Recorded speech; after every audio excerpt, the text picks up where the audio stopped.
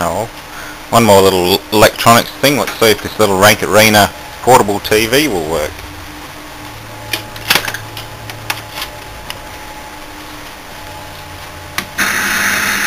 Hey, good sound. Yeah, it looks alright. Hasn't gone funny colours.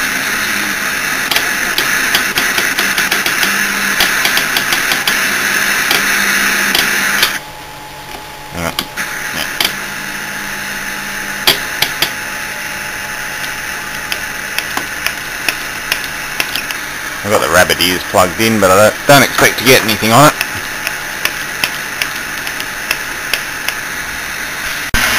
Well, this thing just needs a good antenna and a clean-up. It should be fine.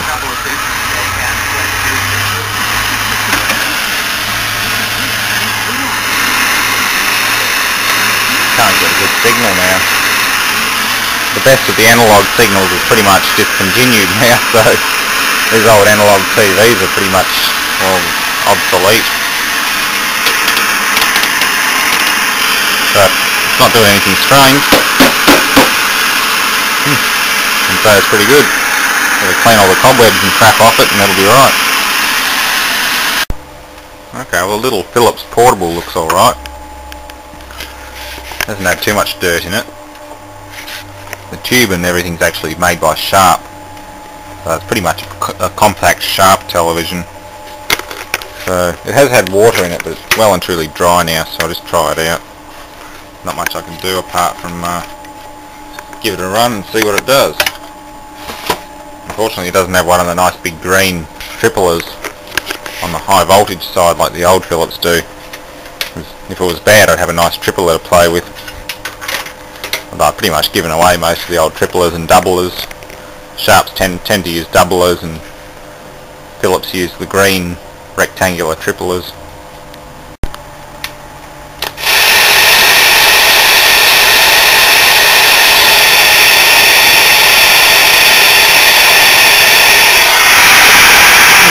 Seems alright.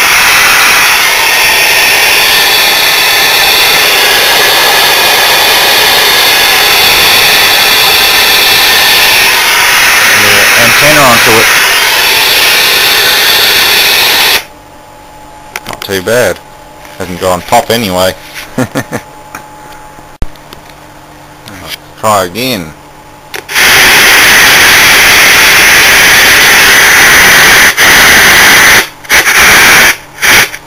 The volume slide is a bit dirty, but seems alright. 7, 9. Trouble is you don't get any reception inside this tin box, but there is a picture there. It'll come good when I get some good TV reception. Colour. Oh, bloody hell, it's Who Wants to Be a Millionaire. Jesus. Yeah, that just needs a good signal. 10 UHF SBS.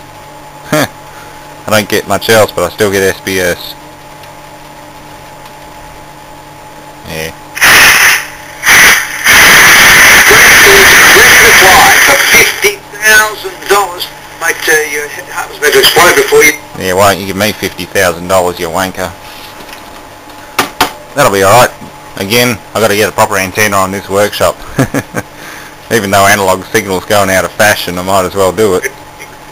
Probably... And clean this volume slider. Great, right. What's it not do? Bit of contact cleaner does that. Cool, they both work. I guess they threw them out just because they were too old.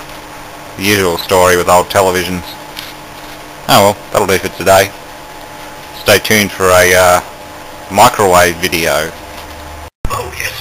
Well, as soon as I take it out of the garage, everything's fine. The sea lions survive by eating the leftovers of the various stone grooves that plague the continent. I know it's probably copyrighted material, but I'm using it for testing purposes only. They did have a perfect picture, it's just kind of a bit fuzzy. Got a big storm system heading in at the moment. This tank is for our Pacific habitat. Time for a bit of random electronic fun. This ugly looking boombox, TAC see that the MP3 player has completely lost the laser. I mean, there's no beam whatsoever. Not a loose connection. All I can figure is it's just a dead driver or a dead laser. It does try to focus the laser, but there's no beam whatsoever. Just nothing. So I'm going to try and fix it once and for all.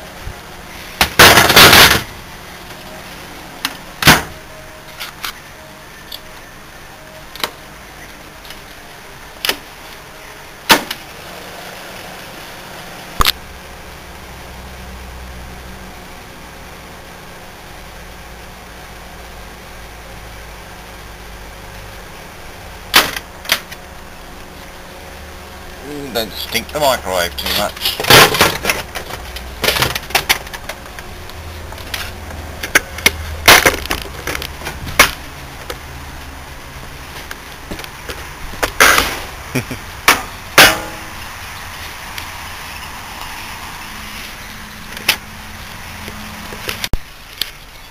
Yeah, it was just burning internally, that's all.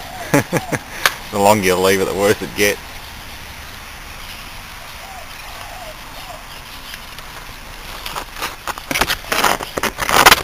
I'm going to cover the camera up because it's spitting with rain out here.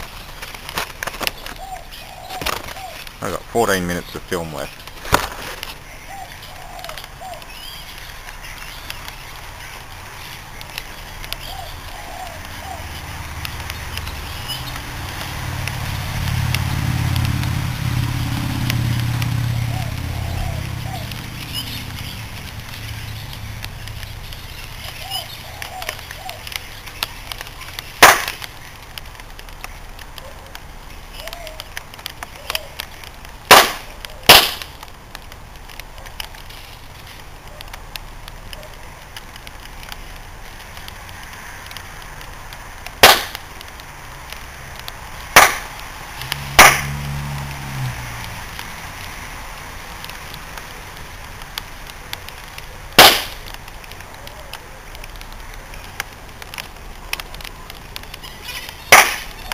Holy crap! I thought I heard capacitors cooking off. Okay, now how the hell do I put this out without wasting the fire extinguisher on it? Ah, who cares? Only Al Gore can smell it.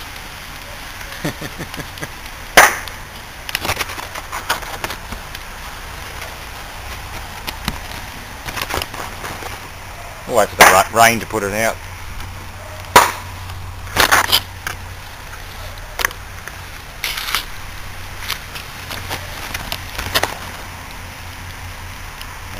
Actually, that smoke's going towards a residential area. Better do something.